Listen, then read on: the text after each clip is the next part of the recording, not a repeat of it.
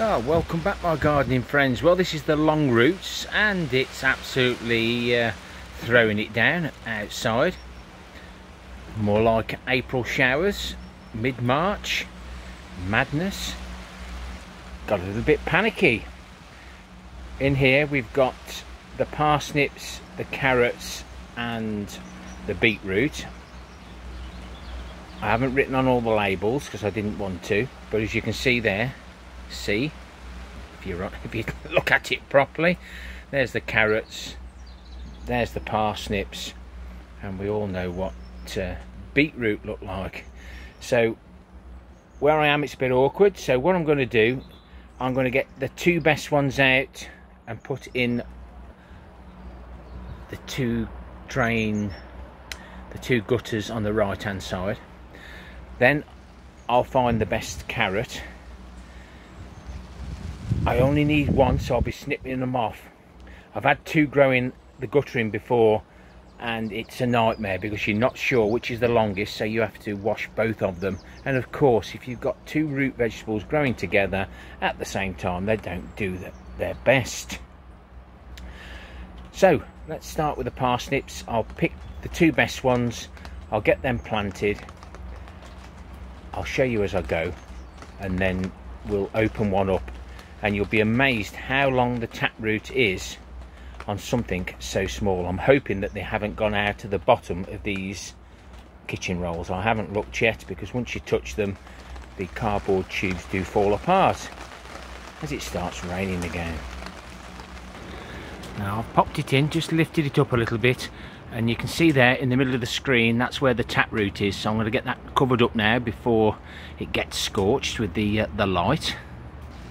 And that's a view from the top, and hopefully now that'll travel all the way down.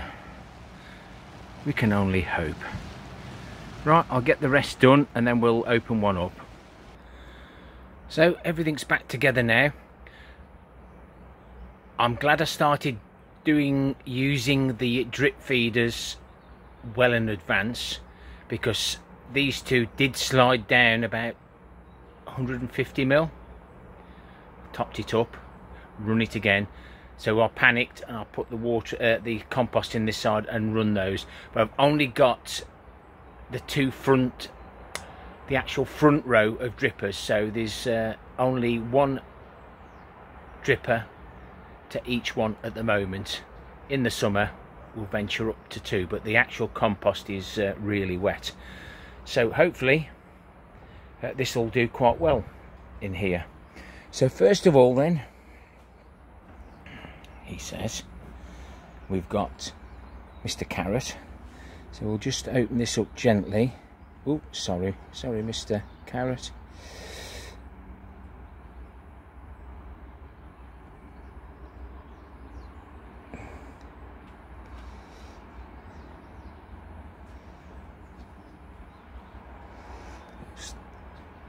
Looks like it might be there.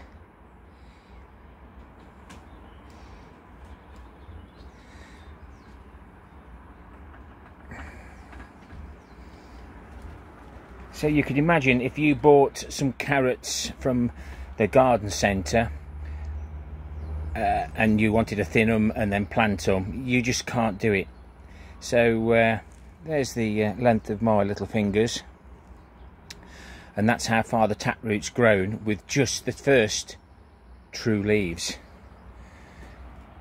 Beetroot always does well for me.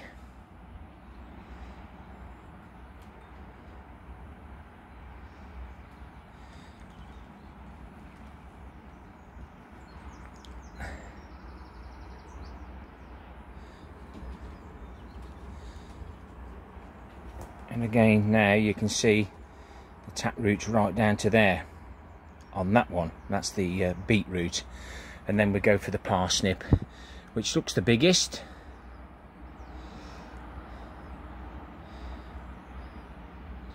This is my homemade compost. In hindsight now,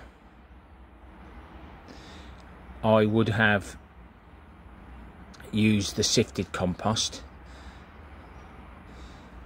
because you think once they're they really get going.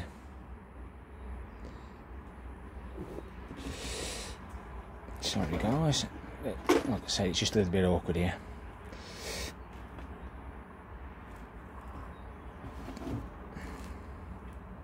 Ooh, come on, look at the parsnip and not your carrot.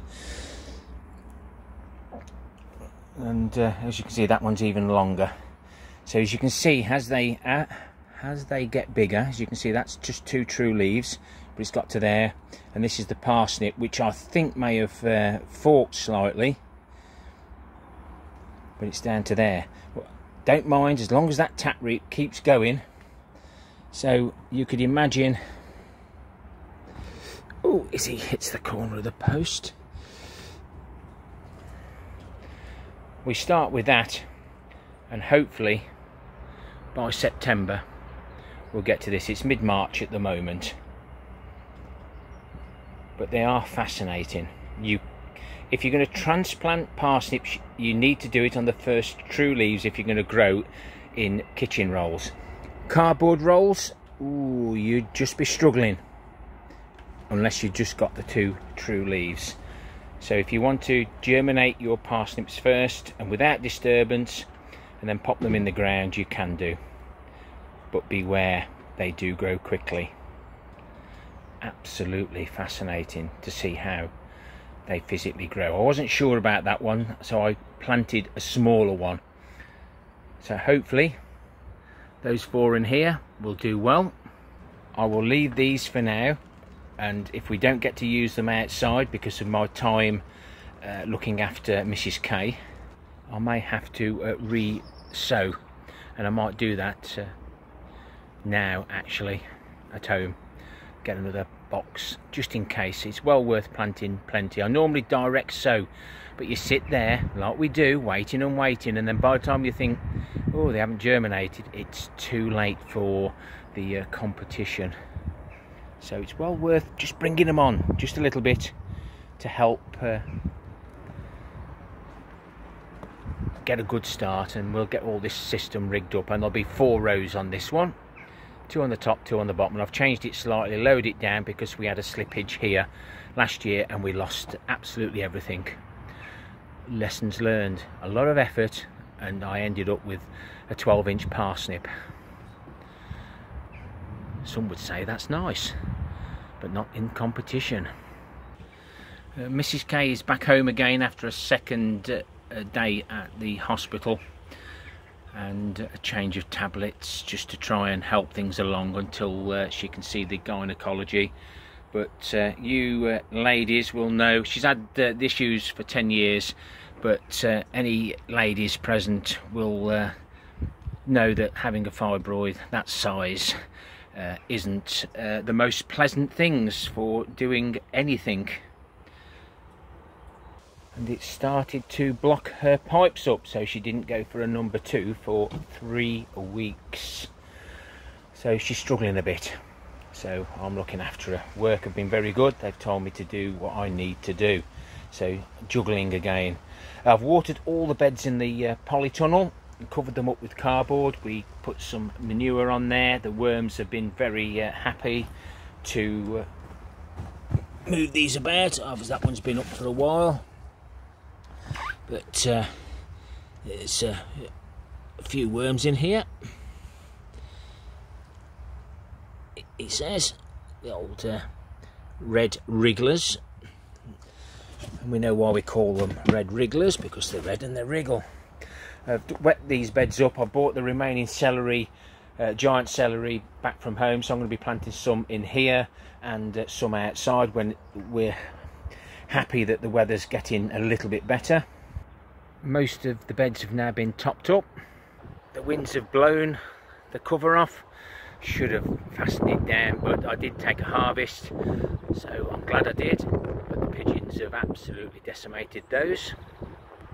Temporary compost bins have now been capped, and that's it now. They'll just carry on, and we've got the super soil trial on this one to see if this breaks down any better than the one this side.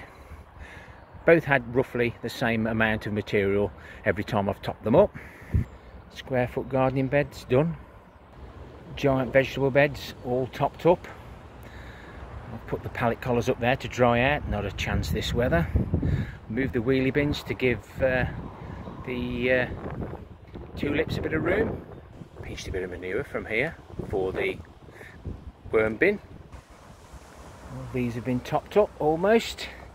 There's my little float trail. Just need to tackle these. I've topped these up still quite deep with some of the leaf mould, etc. We took this cabbage out so I can take a harvest very soon, actually, perhaps at the weekend. And what a lovely display we're getting from the pear tree wildflower garden, well, bulb garden should we say. Ali would be proud from the rusty garden.